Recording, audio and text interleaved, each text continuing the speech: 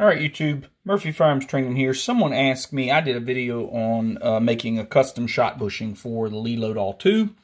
So this is my 3/4 of an ounce, if it'll focus. This is my 3/4 of an ounce custom shot bushing. It is not going to focus for me. There it goes, 3/4 of an ounce. And this is a 1 ounce shot bushing, and I filed off the word 1 ounce and wrote custom. And this little insert started as a .198 powder bushing. And it slides right up into that custom bushing, and you get this kind of step here, okay? And I said, okay, you do a little math and you find out how much to cut off of this, and voila, you have the right volume. And someone asked me, how on earth did you do that? They wanted details. So here are the details. This is what I do for a living. I'm a mathy person, so if you're not a mathy person, you're not going to like this. But here goes. So I actually measured every shot bushing in a Leload All 2. So the 1.5 ounce, the 1 3/8, the 1 1/4, the 1 1/8, and I'll show you this shot weight versus bushing volume. Okay, so here's my shot weight. And then I measured the radius and the height, and I came up with the volume. And so I plotted these points. So 1 ounce has that volume in cubic inches. A 1 1/4 ounce has about a 0.35 cubic inch volume, you know. And I plotted this line in Excel.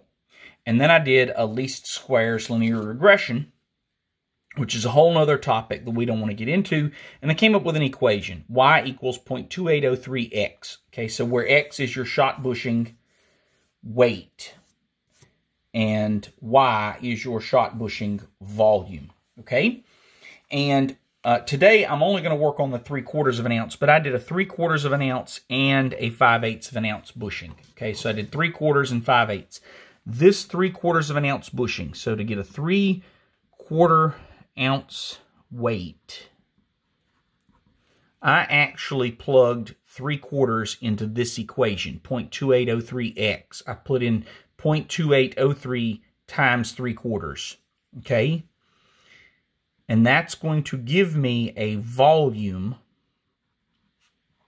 of 0.210225 cubic inches. So that is the volume I'm shooting for. Okay, that's the volume I'm shooting for. Now, I'm going to start with a 0.198 powder bushing. 0.198 powder bushing.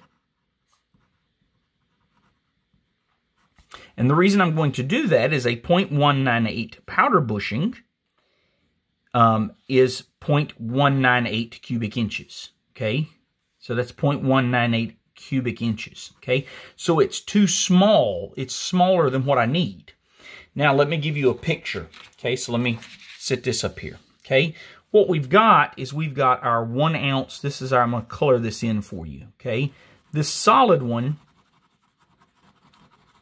is our outer ring. This is our 1 ounce shot bushing. So we're cutting this in half and we're looking at the two sides. This is our 1 ounce shot bushing. So this is our 1 ounce shot bushing. Okay. And then this shorter guy here, I'm going to cross hatch him. This represents our 0.198 bushing shoved up inside of him. Okay. So there we go.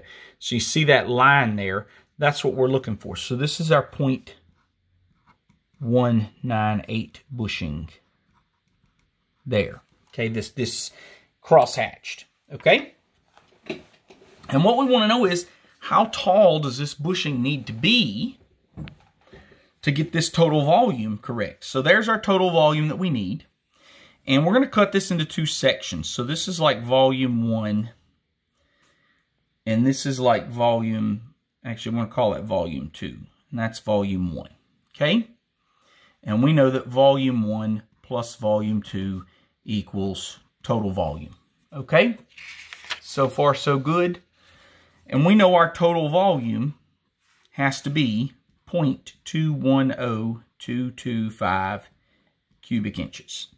Okay? Well, the volume of a cylinder, so this shape here is actually cylindrical. And this shape here is actually cylindrical, right? Because remember, we're looking at this guy here, right? We're looking at this guy here, and this is a 2D representation. So volume 2 is going to be pi r2 squared times, and we got to figure out what the height is, okay? And I don't know what it is. That's our unknown. And so what we're going to do is we're going to call this distance from here to here h, okay? So h, pi r squared h, pretty easy, okay?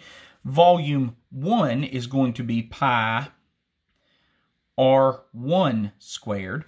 Now, since I called this h, from here to here, we know this entire shot bushing. Let me let me get the old calipers and show you. Okay. There we go. Okay. This large bushing, this that's represented in dark blue, is 0.990. It's 0.990 tall. So, and I already wrote that on there for you. So we know that this height from here to here is going to be 0.990 minus h.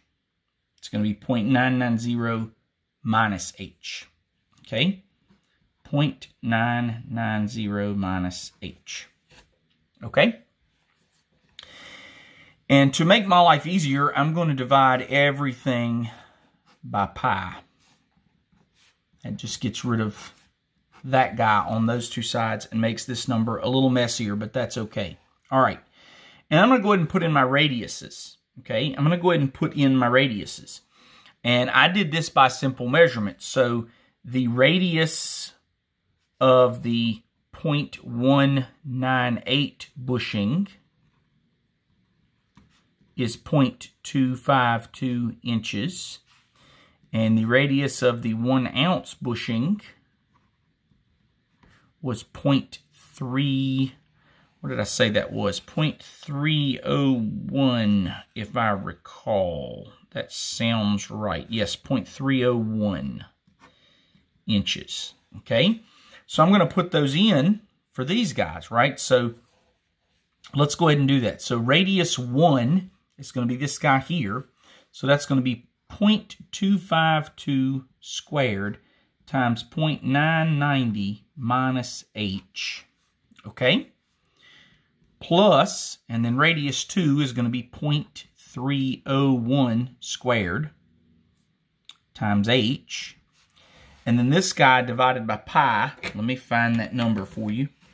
So if I take 0.210225 divided by pi, I get a little bitty number. I get 0.06691667. I'm going to go ahead and just round that off to a few decimal places there. That'll work for us just fine. I'm going to go ahead and square these numbers. Okay, so move this up a little bit so you can see.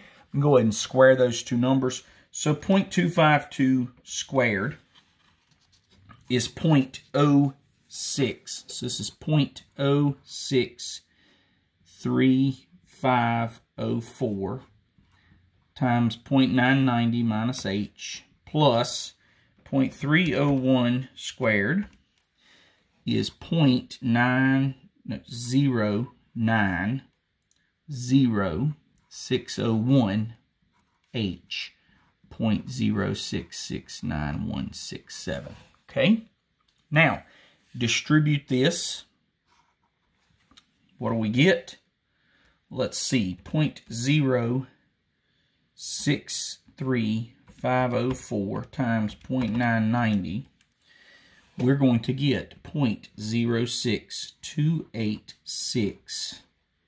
9. We'll round that off just like we did this guy. Same place. Minus 0.0635504H plus 0.090601H. Okay?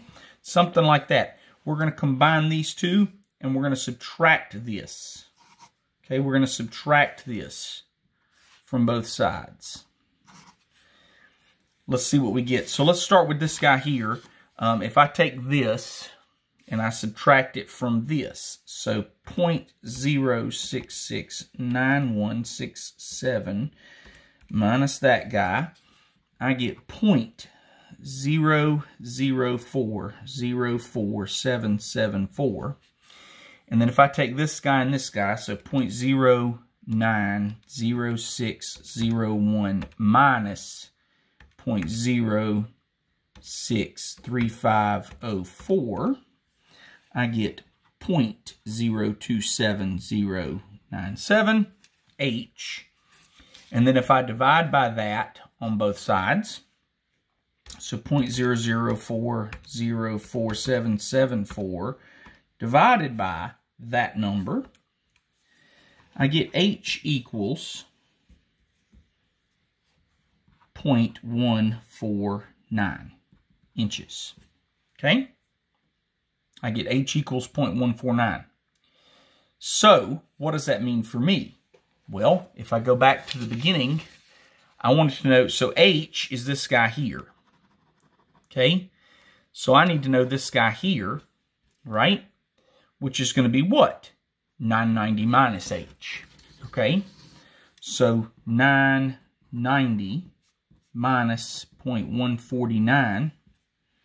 So 990 minus 149 gives me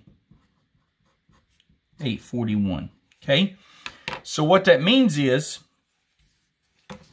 there's our final answer, 841. Okay? So what that means is we cut our 0.198 bushing off to 0.841 inches tall and insert it into the 1 ounce bushing, and that will give us a 3/4 of an ounce measurement. Okay, that'll give us 3/4 of an ounce. Now, those are my calculations. If you cut this bushing off slightly taller, you will actually get a slightly lower volume. So I actually cut my bushing off to 0.850. Okay, so there's my bushing, 850. So I actually made mine 9 thousandths longer than the math says it needs to be.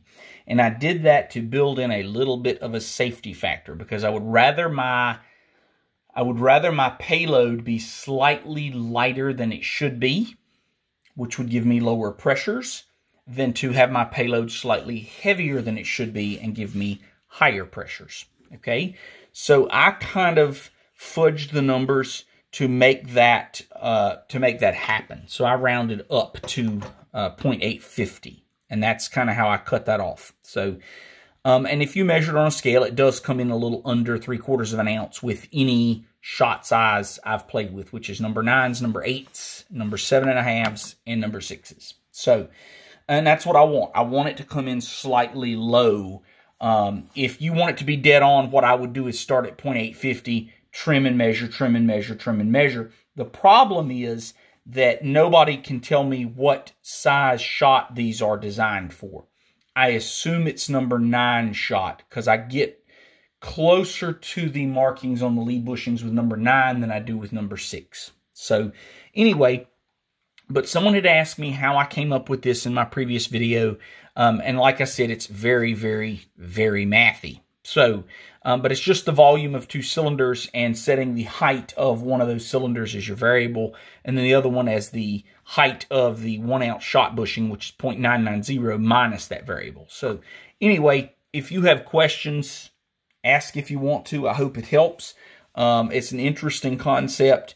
And like I said, it does give me a chance to load some lighter loads, which are very, very fun to shoot, especially at close targets. So thanks, guys. Like and subscribe. Appreciate your support.